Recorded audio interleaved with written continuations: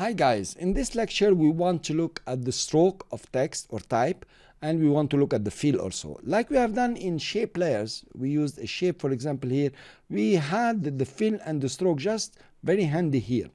In text layer we don't have this. In text layer it becomes a bit more complicated, and also the fill and stroke do not appear inside the timeline. Here we don't have any options. We can add, I would say, some options for the fill and the stroke. We'll see that later.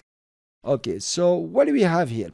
We can add a stroke to a character. For example, if I choose this one, or to a text, and I've chosen a very thick font here because it's useful. I can click here and give the stroke a color. So now I have a tiny stroke. I have the stroke width here. I can increase it and I can decrease it. Now notice what's happening here. I have some special settings that I put. There is fill over stroke, stroke over fill, all fills over all strokes, and all strokes over fills. Whatever, it's a big word. So fill over stroke, that means my fills are over the strokes to a certain limit. If you increase the stroke more, then the stroke will start eating on the fill of the other characters in the word.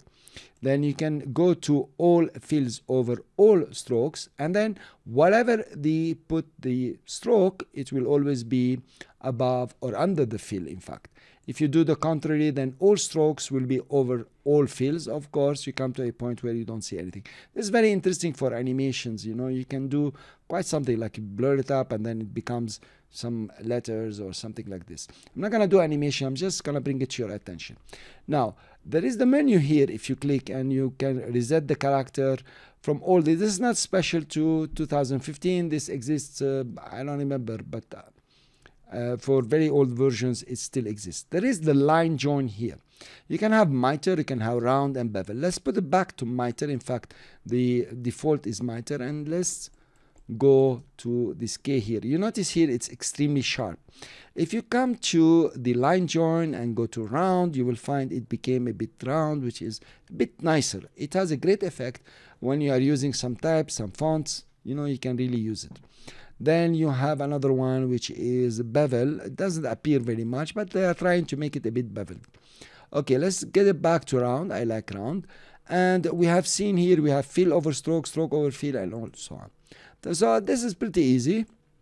If you come to your more options here, you have the fill over stroke here. Per character palette, all fills over stroke. We'll see per character palette later on. And we have all fills over all strokes, and we have all strokes over fill.